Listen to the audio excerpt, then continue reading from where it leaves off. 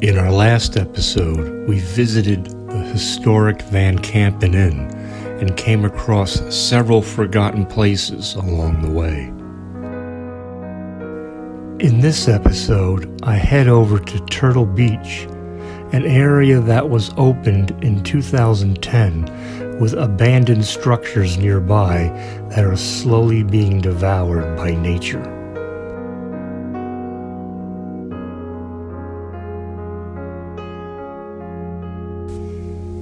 I was here once before, shortly before the construction of Turtle Beach began. I explored a couple of the buildings, but I know there's more deeper in the woods than I hope to find today.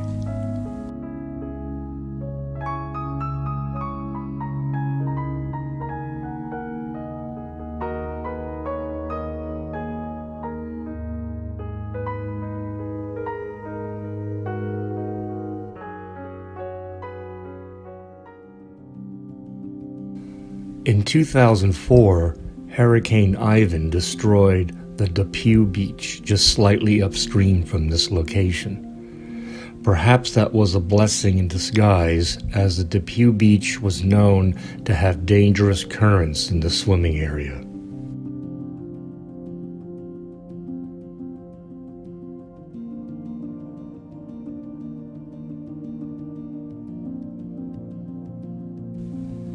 In the late 1990s, a process began to find a new site for a beach, and more than 10 years and $3 million later, Turtle Beach became a reality.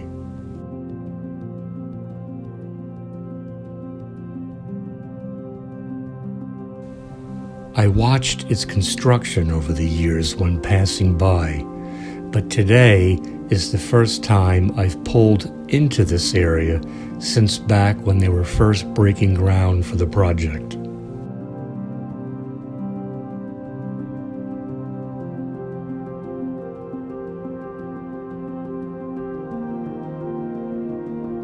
The Coppermine Inn is the most well-known structure at this spot. It was also known as the Shoemaker's Inn. It dates back to the early 18th century and is listed in the National Register of Historical Places. The inn was owned by the Von Hagen family from 1905 until 1971, when the Army Corps acquired it. The Corps then released it back to the family when the National Park Service acquired the property from the Corps. A long chain of events occurred between the Von Hagen family, Shawnee Inn, and the National Park Service, which ultimately led to the condemnation of running a private business at the inn, and so it sits today in poor condition.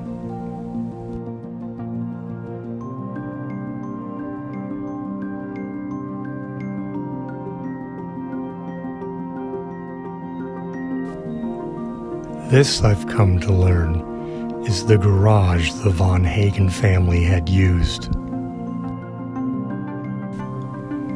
Right next to the Coppermine Inn are what's left to a 19th century barn and a 1962 home, which also belonged to the Von Hagen family. Both were destroyed by a fire in 2010.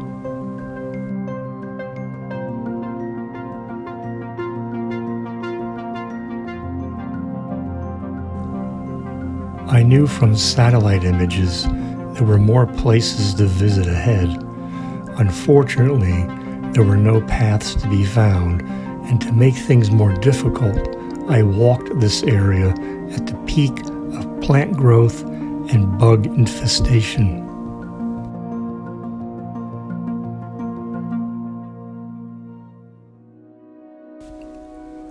At last, I came upon a barn and a home of unknown origin.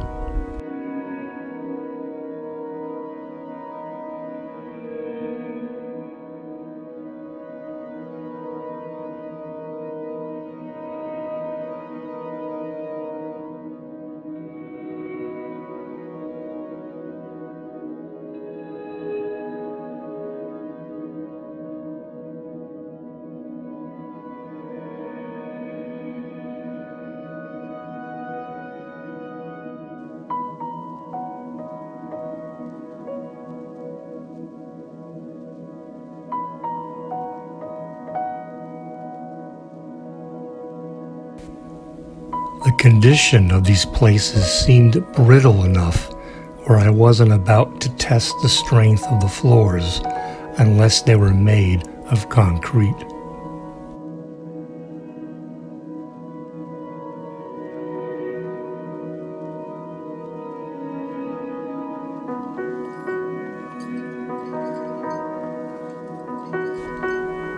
One has to wonder if any of these houses would still be in use today if the residents were not forced out of the area years ago.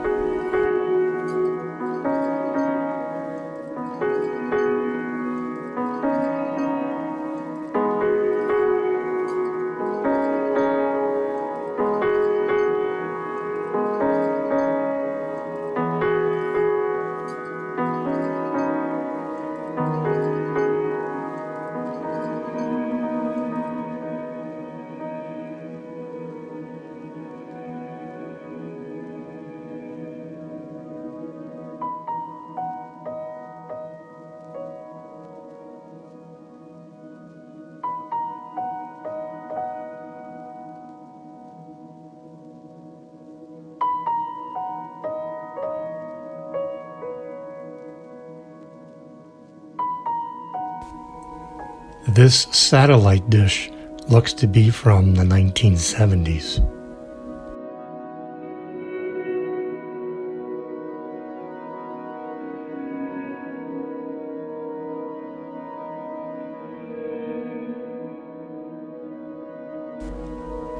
I had read once that this area was also a camp of sorts, and there was a well-known boxer who had trained here a long time ago.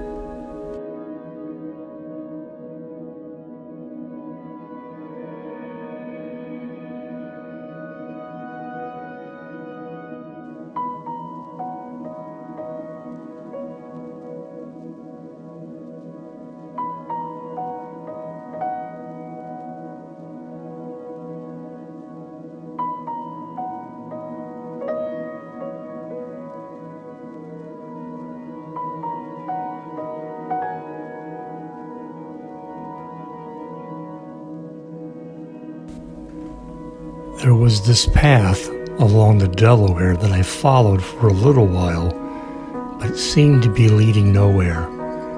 I then headed back and then up towards Old Mine Road, where I would see a house in the woods while driving by.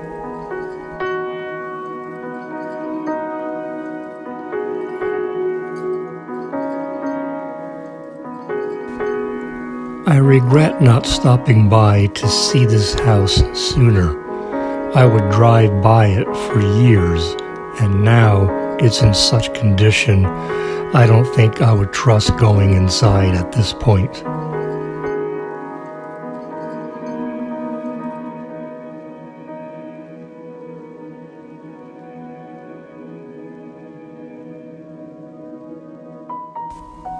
From here, I walked back to Turtle Beach by way of Old Mine Road, where I took a ride up to the Copper Mine parking area.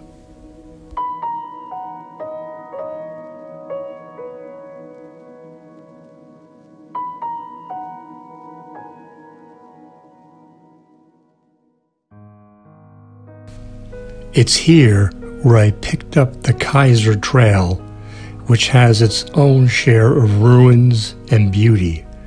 I highly recommend checking this out if you're ever in the area.